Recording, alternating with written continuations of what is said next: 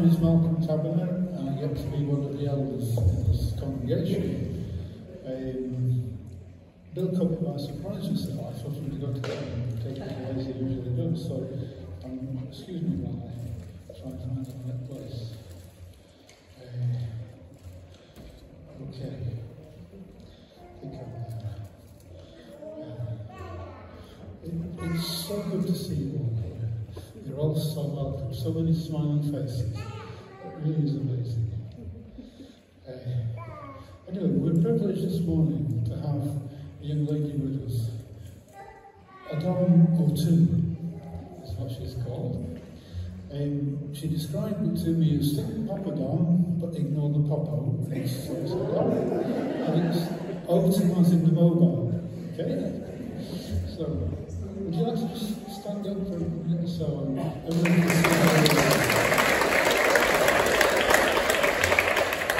Thank you very much. She works for IJM UK, and she is the Executive Scotland Church and Community Organisation. I should have got that right. Anyway, I'll let her explain what the job title means. We've got a theme this morning, which is running through everything we're going to do, and the theme is Until All Are Free. And if you've supported IJM any time, then you'll recognise that phrase immediately. But it doesn't apply just to people who suffer exploitation of some kind. It applies to us all, because we worship a God who loves all of us and who stepped down into our world and gave of himself to make us all free. Free from sin, free from worry.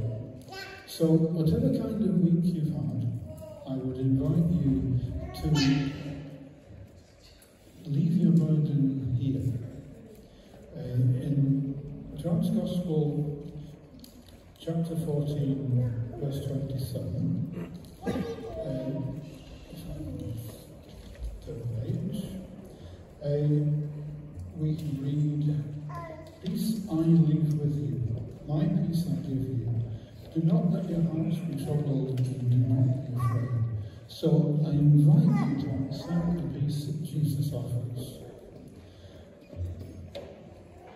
I'm going to call on the band now to come up, and they're going to lead us in worship.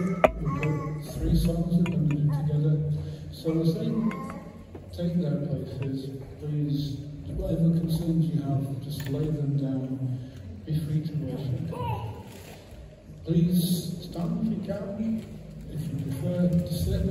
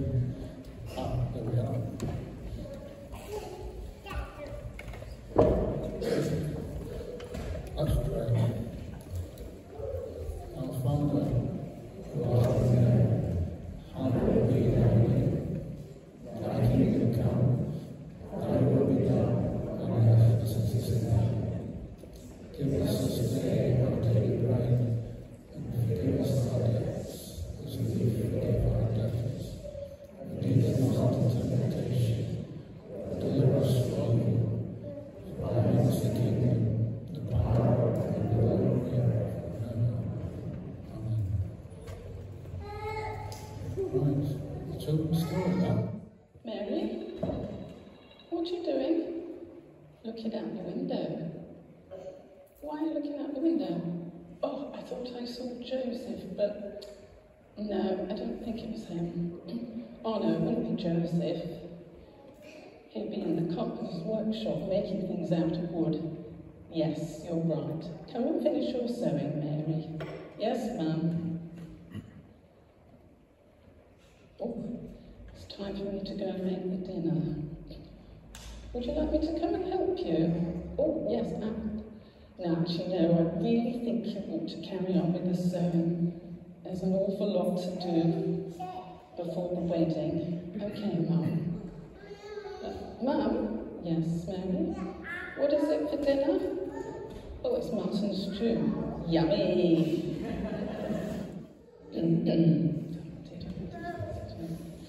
Lots of sewing to do. Are you like bunny angels? yes, exactly. I'm the angel Gabriel. I've come to bring you some news. Goody. You're going to have a baby. Oh, well, actually, Joseph and I have talked about this. We're going to have lots of want a large family. But not yet, because we're not married yet. No, you're already pregnant. What? Can't be. We're not married. We haven't, you know. Joseph is not the daddy. God is the father. You're going to have God's son, and he's going to be the saviour of the world. Wow, it's exciting. Bye. I must tell Mum about this. Mum. Yes, Mary, I'm going to have a baby. What, now? Yes. Have you told Joseph he's going to be a dad? Well, no, Joseph's not the father. Oh, Mary, Joseph's not the father. No, God's the father of my baby. Well, I really think you ought to go and tell Joseph about this. Okay, Mum. Oh, Mary, how lovely to see you. Hello, Joseph. Oh, great. Oh, lovely. Joseph, I'm going to have a baby. What? It's not mine. I know it's not. God's the father. Oh. You realise this means I can't marry you, Mary. You're expecting somebody else's kid. Oh, now, let's see, how can we do this with minimum embarrassment? I know, we'll just call the marriage off quietly. And if anyone asks, we'll say, just couldn't go through with it. Yeah, we won't tell them the real reason. Just say we couldn't go through with it. Yes, okay. You better go along home now then. Bye, Joseph. Quite a lot of characters into this. Oops. Well. Oh dear. I do love Mary ever so much. She's got to do this for. I'm tired, it's bedtime. Joseph, I'm God. Stay asleep. I'm going to talk to you in your dream. I want you to go ahead and marry Mary. The baby is going to be my son. He's going to be saviour of the world. So you go ahead and do the wedding. Wow, I had the weirdest dream. God came to me in the dream and said, it's okay, I want you to marry Mary, even though she's having a baby and it's not yours. I must go to Mary's house and tell her. Joseph? You're the last person I expected to see. Mary, I had a dream. God said it's okay and I should marry you. And the baby in your womb is going to be the saviour of the world. Oh, Joseph, oh, that's wonderful. I do love you.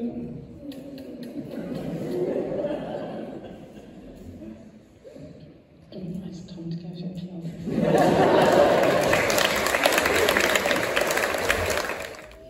Well done, Dawn. How good is she?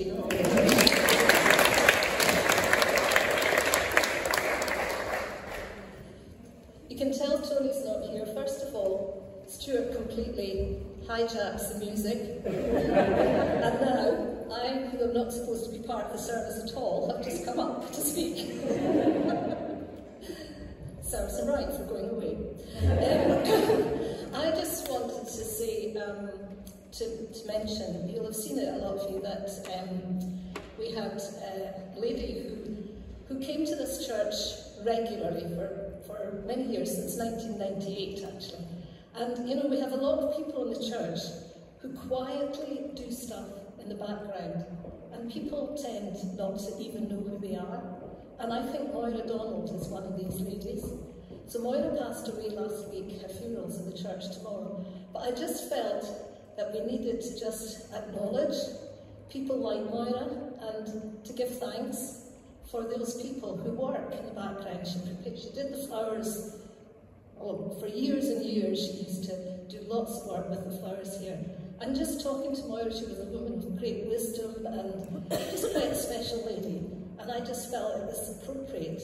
So just for a moment, let's just give thanks. And this is for people like Moira, so let's just pray. Father, we thank you for our church family here. We thank you that we are part of the body. And we thank you for every part in that body. And we thank you for Moira's life, for the quiet way and diligent way she works in the background. And we pray for her family and her friends now as they grieve for her. In Jesus' name, amen. Thank you, Christine. Well, we'll continue with prayer. We'll pray for others. So will you pray with me, please? Father God, we pray for IJM staff and the people they seek to rescue and rehabilitate. We pray for people who are suffering from the effects of natural disasters, and we think especially of people affected by the earthquake in Morocco. And also we think of people who are suffering from man-made disasters, especially the brutality of war. We pray for people who have been forced to become refugees, living in camps with little or no hope of ever going home, often feeling left with no alternative but to undertake dangerous sea journeys in unsuitable homes. Father, we pray for people who suffer from unacceptable and unfair conditions imposed on them by autocratic, brutal regimes. And we pray for people who suffer from the greed and exploitation of the wealthy and corrupt, acquiring wealth without a care for the social, environmental, and ecological consequences. Consequences which hit hardest the people who are least able to cope. Father, we pray for people here in Scotland who struggle to make ends meet, who use food banks to put food on the table, people who find themselves in debt to unscrupulous lenders, people who are living in unfit housing and find themselves homeless. Father, we who are so fortunate to live in this place, lift all these people to you and ask you to intervene on their behalf until all are free. Amen. I've been asked to tell you that Les and Susan family are available to pray with anybody who has a need for prayer after the service. So if you don't know them, if you just put your hand up, they'll find you.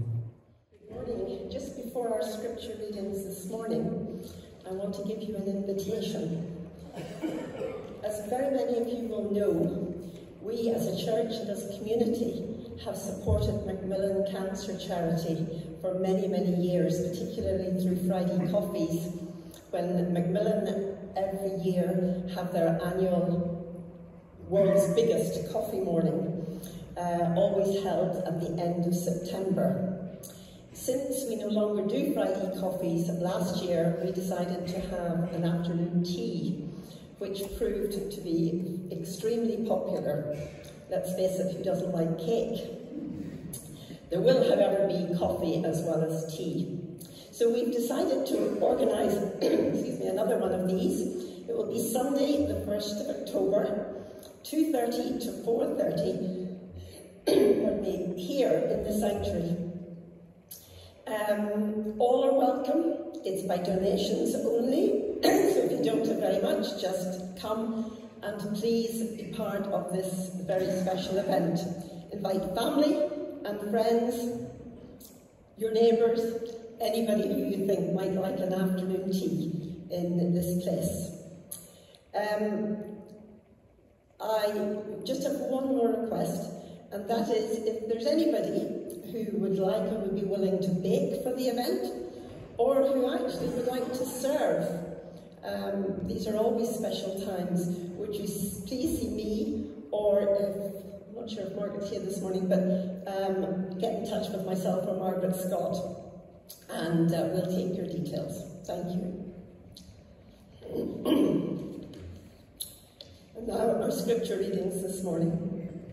The Old Testament reading is taken from Psalm 97 and verse 2. Clouds and thick darkness surround him. Righteousness and justice are the foundation of his throne. And the New Testament reading is taken from Luke chapter 4, verses 18 to 21. And Jesus is reading from the scroll of the prophet Isaiah. The Spirit of the Lord is on me, because he has anointed me to proclaim good news to the poor. He has sent me to proclaim freedom for the prisoners and recovery of sight for the blind, to set the oppressed free, to proclaim the year of the Lord's favour. Then he rolled up the scroll, gave it back to the attendant and sat down. The eyes of everyone in the synagogue were fastened on him. He began by saying to them, "Today, this scripture is fulfilled in your hearing." Amen.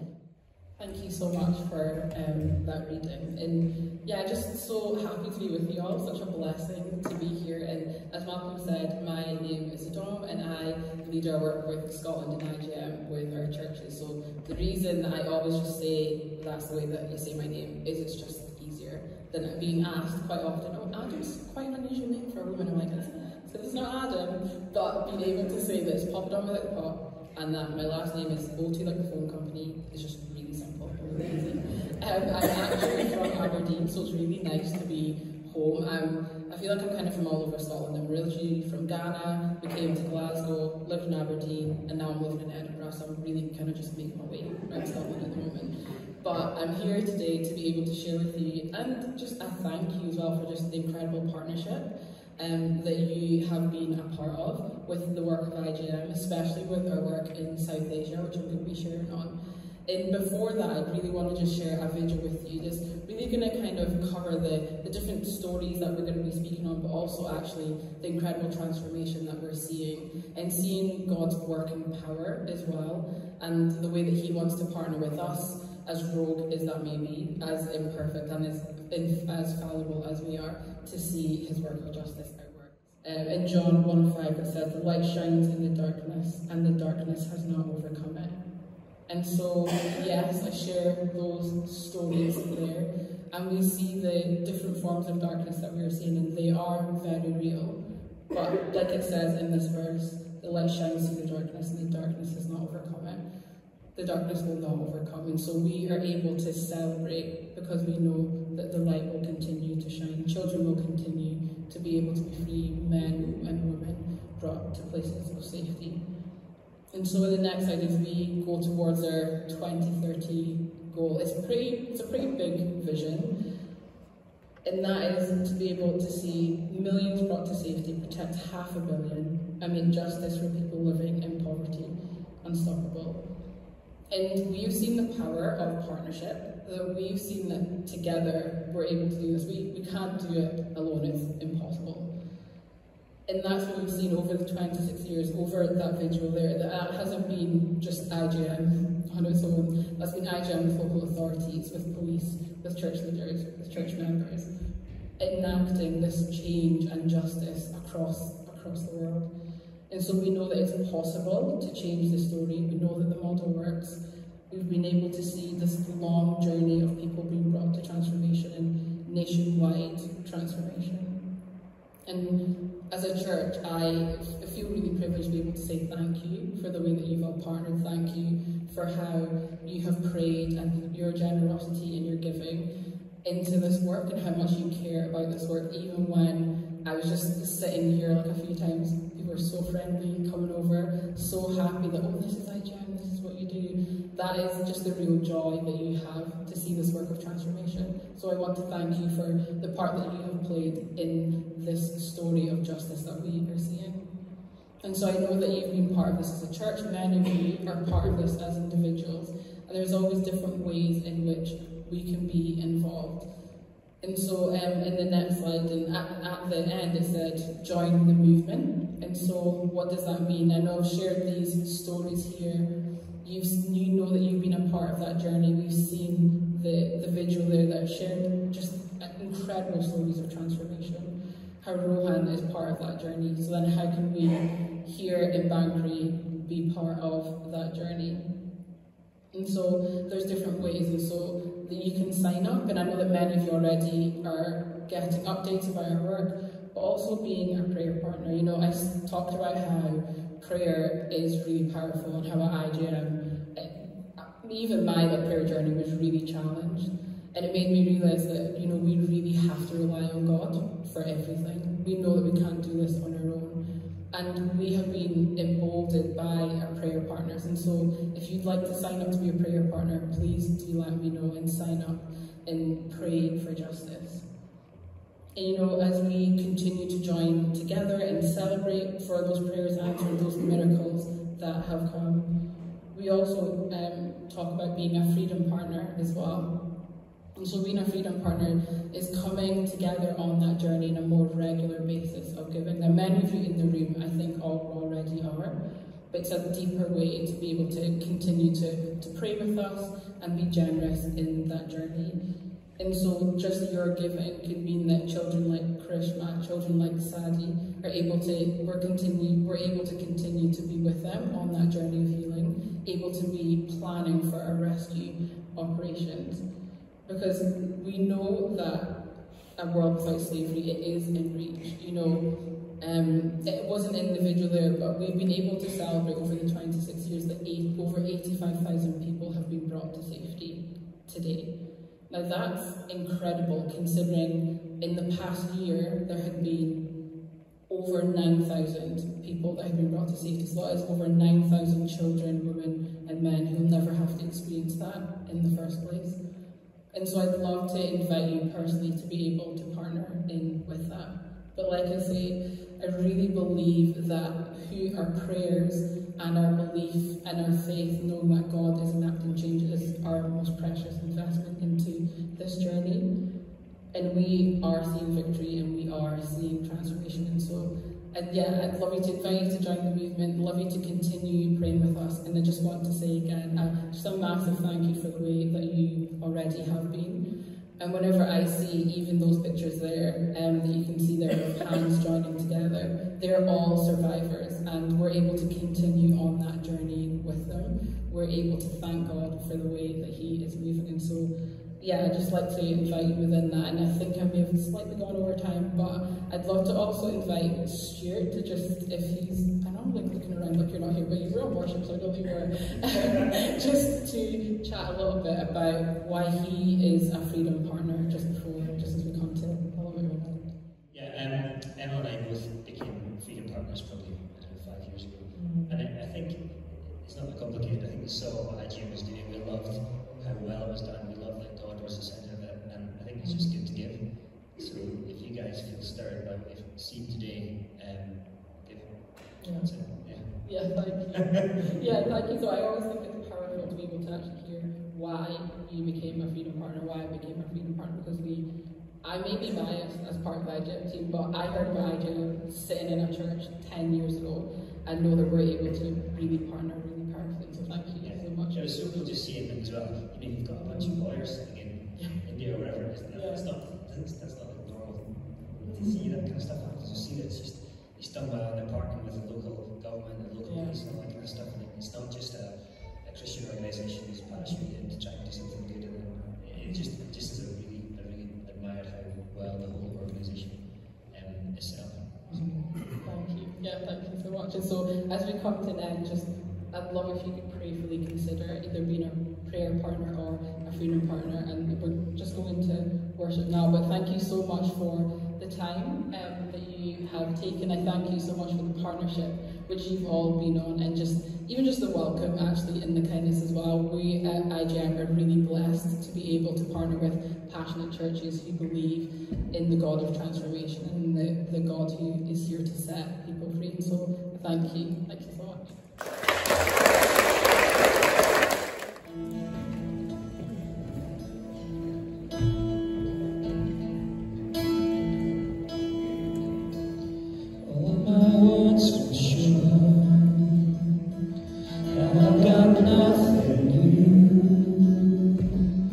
How could I express all my sing these songs as I often do, but every song must end, and you never do. So I throw my hands and praise you again and again, 'cause all that I have is a hallelujah, hallelujah. No, it's not much, not nothing else fit for a king, except for a heart singing hallelujah, hallelujah.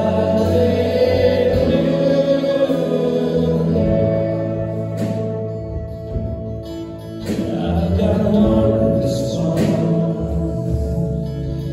I've got just one move, with my arms stretched wide, I will worship you.